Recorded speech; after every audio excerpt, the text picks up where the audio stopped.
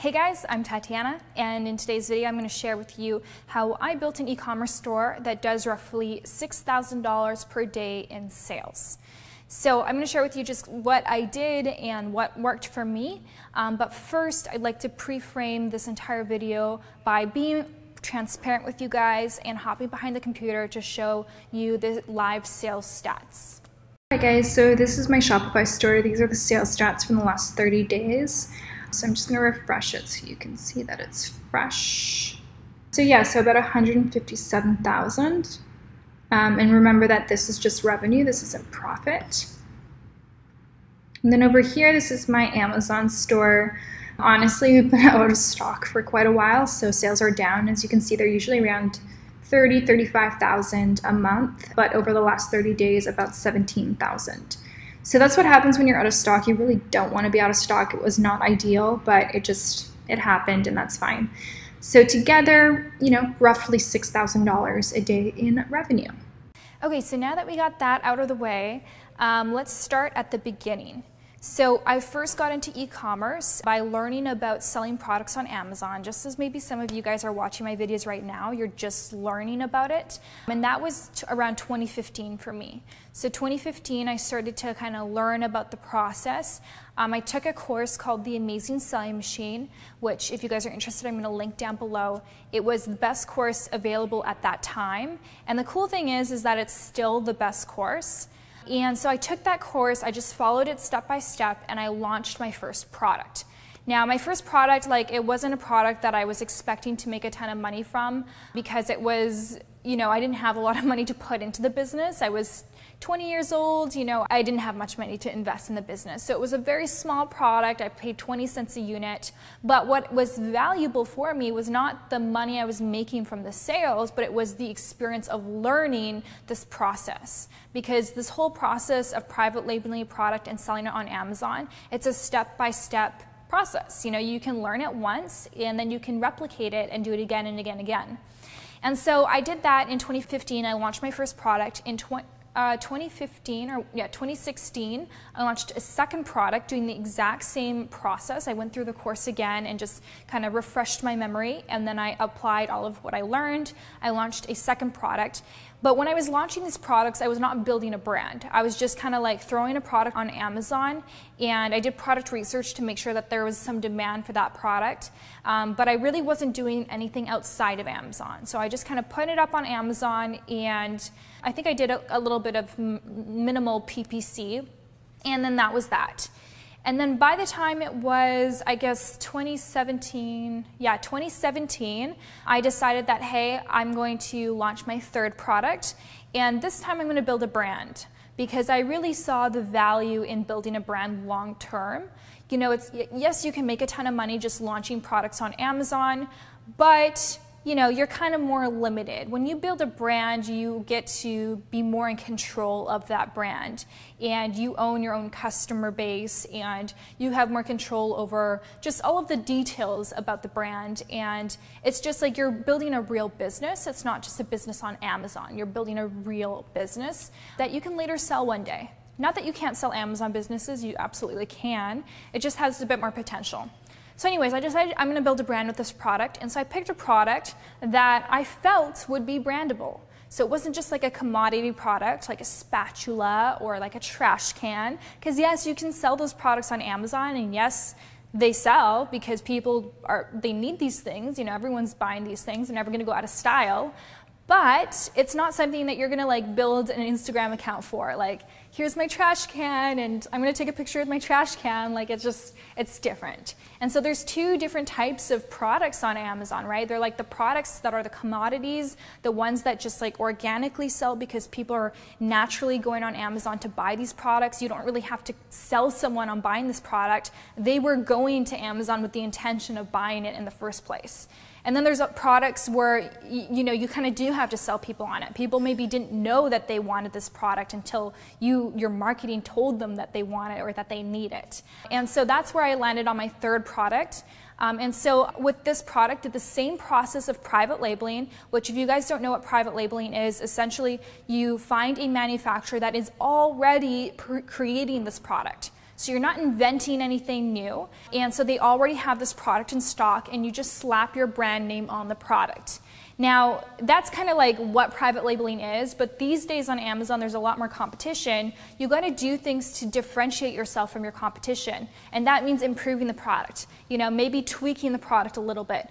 Maybe it's like, you know, improving the quality of the product, or, you know, doing something to stand out. Because if you're just going to slap your label on a product and throw it up on Amazon, it's just more of the same thing. And nobody's going to buy from you. What reason do they have to buy from you? You're not any different than someone else who's been on Amazon for a much longer time, has much more reviews. You know, they're going to go with that person. So you want to differentiate yourself. And so I realized this with my third product, but I didn't really want to invest the money into tweaking the product, because every time you make a tweak in the product, it's called customization, and your supplier is going to charge you for that customization. And so I didn't want to invest too much. So I said, okay, I'm just going to order like 30 units. I don't even really remember how much my first order was, and just sell them on Amazon. I was having one color of this product, and I only had like a few different sizes. And so I started selling that on Amazon, and then I saw that there was some demand there. So I proved my concept by selling out of my initial inventory. And then I went back to my supplier with my second order, placed a larger order, and then with this order, I decided that I was going to tweak the product even more. So essentially, every time I placed a new order with the supplier, I would slightly tweak the product. So I would slightly change the product. Nothing dramatic, nothing major, but I would make some improvements. And the way that I knew how to make those improvements was, first of all, because I was a user of the product. I used the product myself, so I knew what was great about it, I knew what wasn't that great, but also because I was obsessed about the customers. I was obsessed about reading other people's reviews on Amazon and seeing what people loved about the product and what people hated about the product. And so my role was like, I'm going to create a product that is like the best of everything, and I'm going to make sure that people love everything about it. And of course, you know, it just takes time. And so with each order, I would tweak the product a little bit. Now, by tweaking the product a little bit, I was able to take myself from just private labeling a product to now, at this time, having a product that's very unique. So I have now a product that, although it's a product that, yes, like other people are selling this product, my product stands out from other brands. And it's not something that you can just go ahead and private label because of the agreements that I have with my suppliers. So you can do that. So eventually, with time, you can actually build kind of like your own product by developing relationships with suppliers. And obviously, you know, the larger your orders are, the more willing they are to accommodate you. So I did that, and at this time, so it was actually, I kind of went a little bit too far forward. But just so you guys know, when I launched my second product, that's when I decided to kind of dabble in social media. So prior to that, I wasn't really doing any social media, no Instagram, no YouTube, nothing. With my second product, towards the end of its life, I was like, hey, you know what? I think like I'm going to start social media, you know, building up my business pages and stuff. And so really, I would say it was at the time that I was launching my third product that I really started to actually be present on social media. And so I knew that there's so many different social media platforms. You know, there's Twitter, there's Instagram, there's Pinterest, there's Facebook, there's YouTube, there was Snapchat, which was a lot bigger back then. But I was like, that's too much. I'm just going to focus on one or two. And so I picked YouTube as my main platform, and I chose YouTube just because I saw that, you know, it has probably the least competition in some ways, in terms of like not a lot of businesses are using YouTube for marketing. And then I also saw that the potential reach with YouTube is just exponential. You know, you never know how many views a video is going to get. You just can't predict it. And also just the relationship aspect of YouTube videos, you know, to be able to communicate with someone and to allow them to feel like they're getting to know you and getting to see your product, you know, live. Because the thing is, guys, when you have an e-commerce business, it can be challenging to get a customer to buy the product. It's harder than in retail, because in retail, they get to use all of their senses. They get to touch the product, they get to smell the product, they get to look at the product, they get to, you know, hear the product if it has noise. They get to use their senses. But with an e-commerce product, they're relying on the visual. And so you have to market this product. You have to do your best to explain and describe this product in a way that they almost feel like they're here holding it in front of them. And so that's why video is really powerful, because with video, I can show you a product and you're going to feel like you're seeing it yourself with your own eyes. You almost forget sometimes that this is through a lens. And so I saw the power of that, and so I was like, okay, I'm just going to be consistent with it. And also the reason why I chose the social media is because, again, didn't have a lot of money and it's free. And so if any of you guys are like, listen, I want to do this, but I don't have a lot of money to get started, that's not a reason for you not to get started. I think we're all a little bit too spoiled these days, thinking that you need tons of money to start a business, thinking that you need to go and get loans or investors. That was not a thing. If you want to just start a business, you go, you work hard at a job, you save money, and then you take that money to invest into a business. You don't just say, oh, I'm gonna start a business, let me go find investors. No, you have to start something. You gotta show them something, prove something first. And so it's gonna require your investment of working hard to make some money to save and invest into this business. Sorry, that's something that sometimes I see a lot of people commenting oh, but I don't have the money for it. And I understand certain times there are, certain people are in more of a tough financial situation than others. But for the most part, I know a lot of you guys are, sitting at home watching YouTube videos from the luxury of your iPhone, your computer, your iPad. And if you have access to these things, you probably have ways of making money. You can probably go get a second or third job and just hustle and grind instead of sitting and watching videos and, just earning that extra money and then learning how to save it. Because it's one thing to earn money, it's another thing to be able to save that money. So having, financial literacy, learning how to manage your money, because if you don't know how to manage money now, it's going to be so much harder for you when you're actually making all of these sales. When you're making $6,000 a day, you might waste $6,000 a day if you don't have those money management skills. So social media, free, anyone can do it. That is why nobody has an excuse. So a lot of you guys say, yeah, but I don't want to be on social media. I don't want to start a YouTube channel. Neither did I. I didn't want to. But sometimes you don't get the luxury of doing what you want to do. Sometimes you have to do things because that's what's going to help you succeed.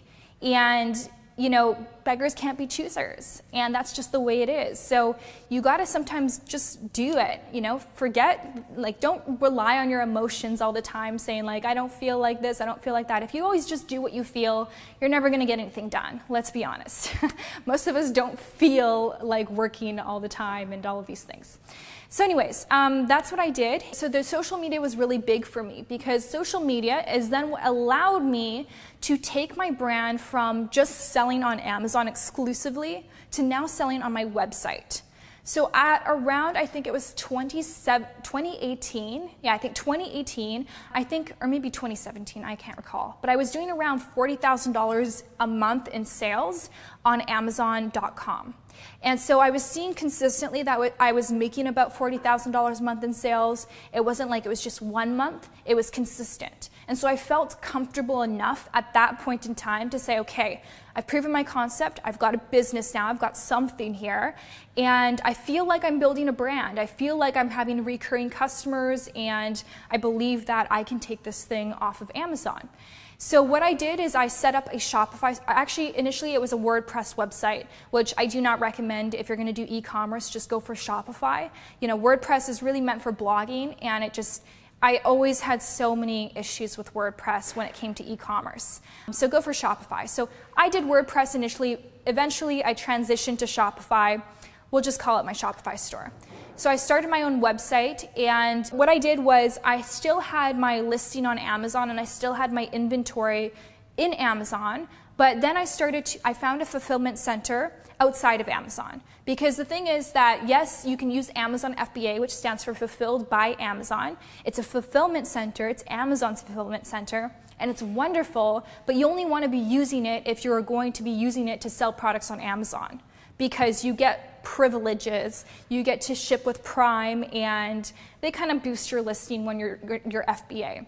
But if you have inventory stored at Amazon's warehouse and you're selling this inventory on your website, that doesn't make sense because Amazon's fulfillment centers are quite expensive. And so in this scenario, it's better to go and find another warehouse outside of Amazon and just store inventory there and then link it to your website and sell directly that inventory to your website. So I found a warehouse, which don't ask me what warehouse I have, just go to Google and type in fulfillment center, Miami, fulfillment center, California, fulfillment center, wherever you live or whatever state you would like to have that fulfillment center in. What I did is I found what was like the state where I was having the most sales. And then I was like, okay, it makes sense to have a fulfillment center in that state because then I'm gonna have faster shipping for people. So I did that and I found a fulfillment center. I literally just searched it on Google. I called a bunch of different fulfillment centers, and the one that I resonated the most with, the one that had the best communication, the one that had reasonable rates, that's the one I went with. So you guys can do that too. And then what I did is I now shipped inventory to the fulfillment center. And then I linked it directly to my store. So just like your Amazon account links with Amazon's warehouse, it also has the capacity to do the same thing with a fulfillment center, because usually they have their own AI that allows them to link. And then basically just started taking orders on the website. Now, the reason that I was able to do that transition, people ask me all the time, Tatiana, how did you go from selling on Amazon to being able to sell on your website?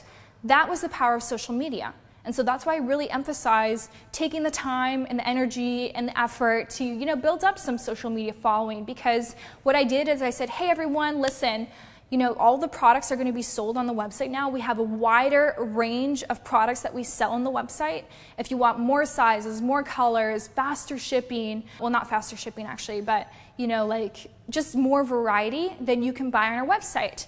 And in order to kind of incentivize people to shop on the website, initially I was doing like a promo code. So get 20% off your order. So people are like, okay, well, why would I buy on Amazon when I could get 20% off buying on the website? So I did that initially, and once you get enough people to shop on the website, it starts to become like people feel comfortable with it. And so now I would say 75–80% of my sales are on my website. So much smaller percentage are done on Amazon. I really, at this point, prefer when people buy on my website just because I have much higher profit margins on my website.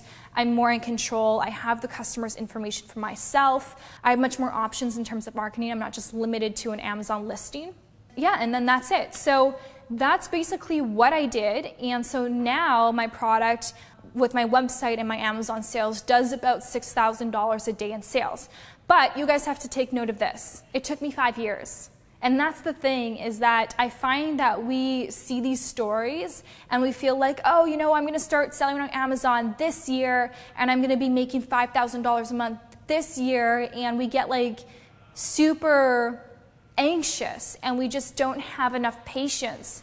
But the truth of the matter is that, that's what it kind of takes sometimes. It is kind of a slow road. And I will say also that for myself, I took the slow path because I decided to pay $0 in marketing. So I decided that I'm just going to get all organic traffic. So the $6,000 a month, that is organic. So we don't have any marketing expenses. So my profit margins are really high thanks to that. But I could be doing $10,000, $20,000 a day. Sorry, I said a month. But I could be doing $10,000, $20,000 a day if I was actually, paying for advertising. But it doesn't matter to me. I don't care to just share with you that I'm doing $10,000 a day in sales when I'm not having profits. I'd much rather have the profits and, lower figures. So that's personally my thing. Eventually, yes, I definitely will, go into the paid advertising route. I'm just waiting for the right partner for that because it's not my specialty.